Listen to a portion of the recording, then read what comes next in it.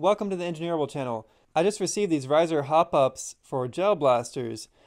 I wanted to give you a quick look at it because it comes with some accessories that are really interesting and I haven't seen with these Hop-Ups before. So I bought this Hop-Up from AliExpress because it's one of the only places that will ship to the US. All the other Australian dealers that sell the RIZER Hop-Ups will not ship to the US.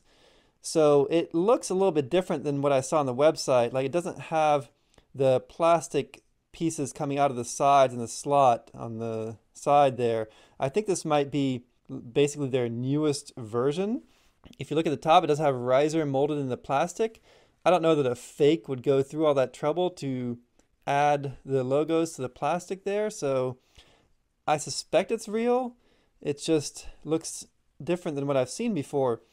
And also, it has a very small air vent versus I've seen some that have bigger air vents, but if you look online at the RIZER, you'll see some with small air vents, big air vents, but most of them have this cut in the side, like this one right here. It's got the cut where the plastic comes out. Now this was a UBAND Hop-Up, and this is the first Hop-Up that I bought, and check out my video about that if you want to see it. This was purchased from the Zhenduo website, and they claimed that it was a RIZER V2, just a UBAND branded RIZER V2. But what I noticed is the biggest difference that you see between all the RIZER V2 Hop-Ups is that the RIZERs have a plastic top piece and bottom piece here, which that allows the set screws to screw into the plastic and thread into there and be retained by the plastic, versus here you have to put some Loctite, otherwise those set screws could vibrate out. So I suspect that this is just a copy of the RIZER V2 and not actually manufactured by RIZER, or maybe it is manufactured by RIZER and it's just made differently and sold under a different brand. The UBAND Hop-Up, it only came with a curved and ribbed top and a flat bottom tongue. That's all it came with, nothing else. I purchased 3 of these RIZER Hop-Ups, and I wasn't expecting this because it wasn't shown in the pictures or in the description, but they came with 4 tongues. So there's 2 tongues pre-installed, and what's really interesting, if you can see it, is that the bottom tongue has rails. And according to what I've seen online, that is the most advanced and newest type of design. So what it does is it really guides the gel ball at the bottom in a straight path, rather than the flat tongue that kind of allows the gel ball to squish out and maybe come out kind of weird and not consistent. So the top is still ribbed in the pieces that are in there, but in addition, it came with 2 more tongues, and of course the Allen wrench and some set screws.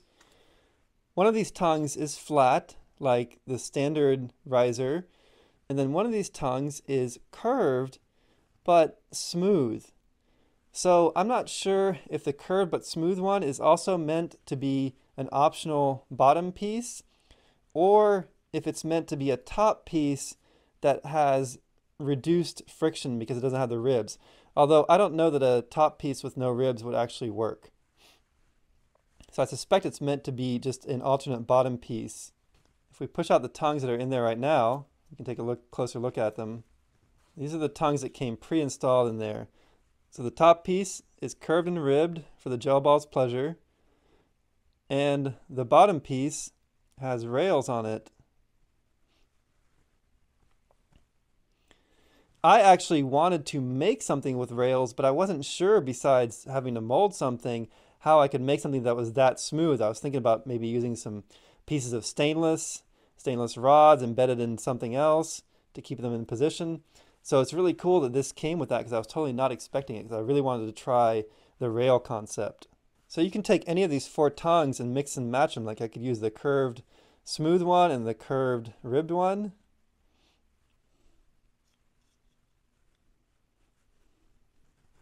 Put those in there. That works.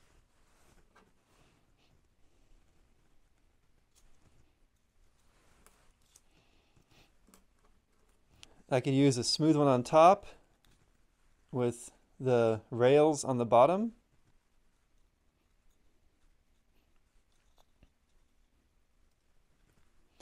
I'm curious about using the smooth one on top and the rails on the bottom with a blaster that doesn't need as much hop-up. Like maybe some of these lower power blasters, they don't need quite so much hop-up, they just need a little bit of friction on the top. So then maybe that would provide enough, versus when you have a higher power blaster, you really need those ribs. to give it a backspin. So these RIZER Hop-Ups really give you a lot of options, and they also fit perfectly onto the 9.5mm barrel. For the Sputterball and other inexpensive blasters that uses a 9mm barrel, you're going to have to use the Coke can spacer method to put this hop-up on there.